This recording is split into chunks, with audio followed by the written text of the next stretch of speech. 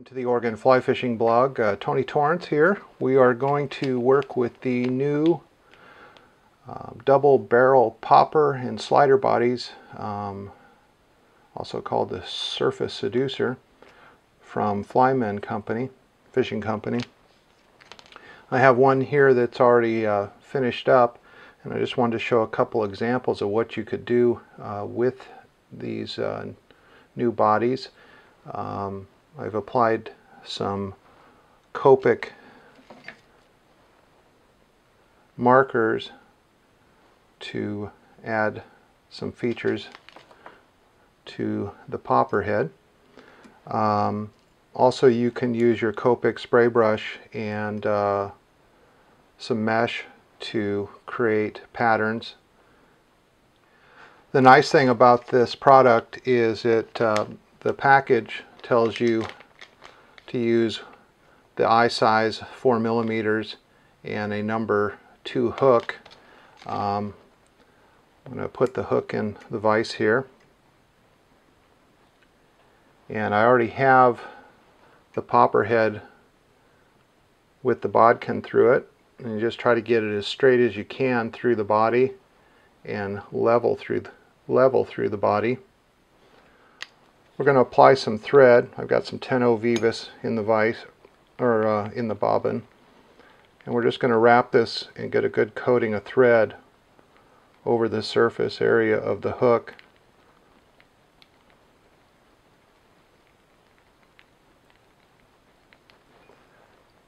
And then I'm going to, I want to get up near the eye as well. Just make sure you cover it pretty well. Put a little whip finish on here.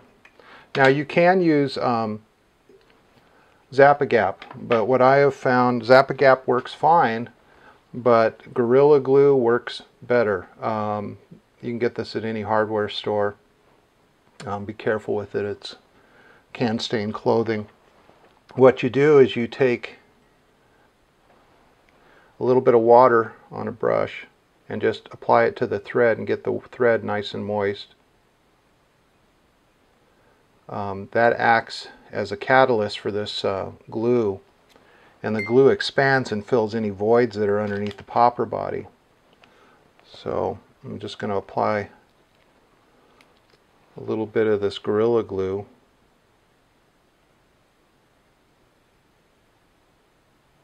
to my hook. It doesn't take a lot because, like I said, it will expand. And I'm just going to coat this. I'm not going to coat it a lot in the back because as I push the popper body on, it will get a little more in the front than in the back. It will push over with the popper body over that portion of the thread. So just take this and just start rotating it.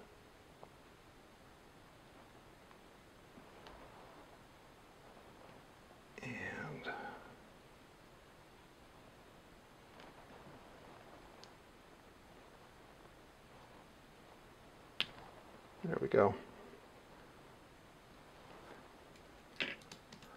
And I'll take a toothpick and just kind of clean up the excess back here.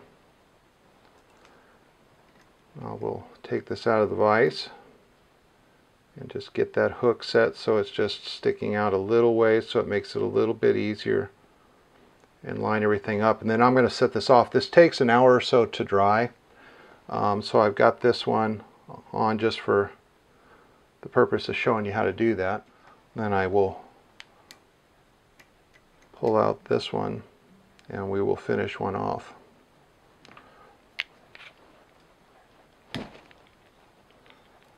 Get a little thread on here. I've been experimenting with a lot of different materials, and this is a brush. It is Puglisi's Seniochromatic brush, 3-inch wide Tiger. And I'm just going to tie this in back here.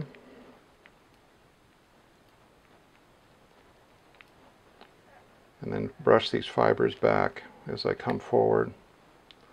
And it'll look like an abomination until I brush this out. So just bear with me while we get this material on.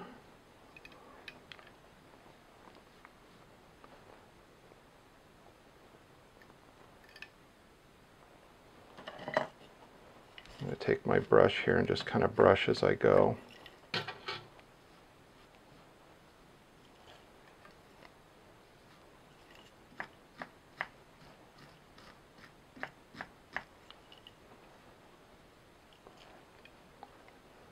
I'm just going to put about 3 wraps on here is all. Maybe 4.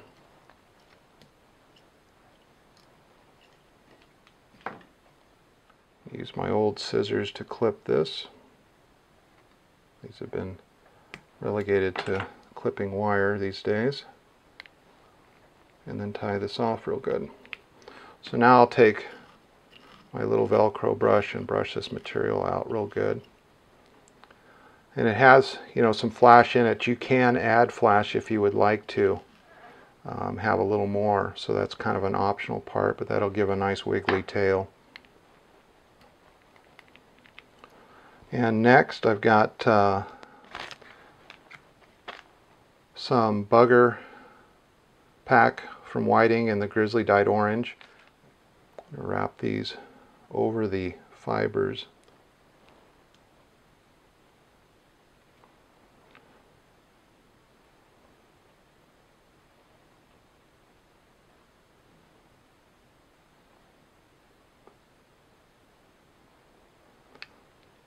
Gets it to lay flat when you lay the thread over some of the fibers, and then match these up so they're even.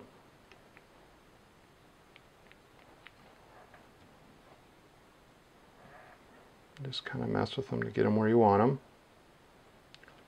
So when that gets wet, that'll all kind of come together.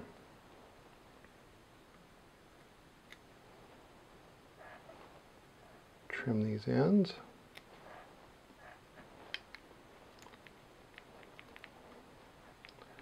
Not a terribly complex fly to tie, but the heads, you can run them just plain Jane if you like to, and that works just fine.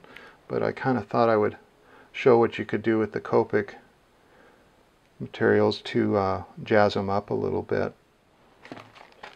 Next we're going to tie in some Grizzly variant saddle hackle tied brown.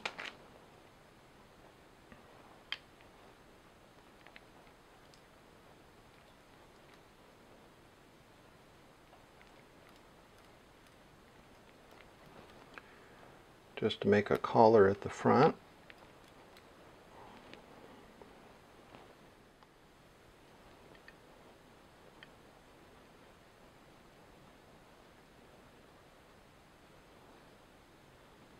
I want to get that right up against that popper body so I don't leave a big gap. Then I'll trim off .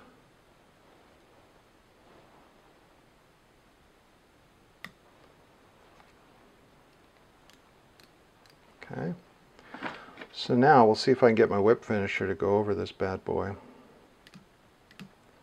Yep. And put a couple whip finishes on there, and then you can apply some cement if you would like to. We only have one step left to do here, and that's to run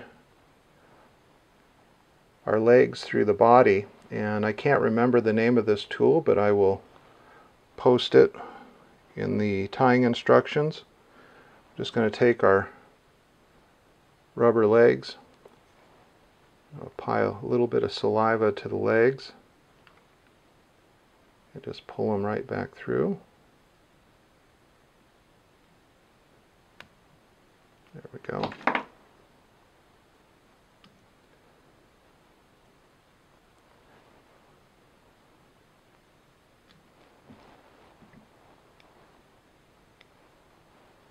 And there you have the new double barrel Surface Seducer popper. Thanks again for watching, and good luck with your tying.